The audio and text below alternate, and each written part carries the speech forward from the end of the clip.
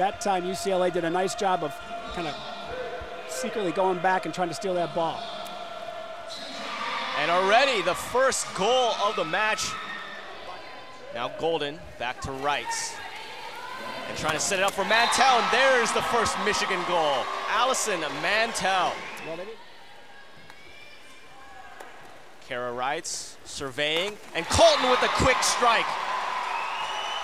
Lauren Colton. Now Sarah Orozco on the left, trying to sneak in and gets the pass from her sister Priscilla. And that is cross cage. Orth wanted to shoot, couldn't find an opening. And now the skip shot goes in for Cara Reitz. Very nice shot. Well, as long as they keep drawing them, though, those are opportunities for easier goals if they can work the ball like that.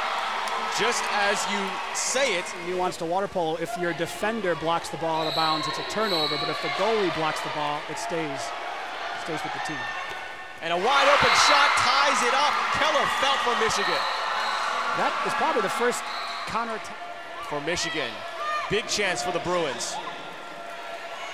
Swing it to Greenwood, and she skips into a wide open net.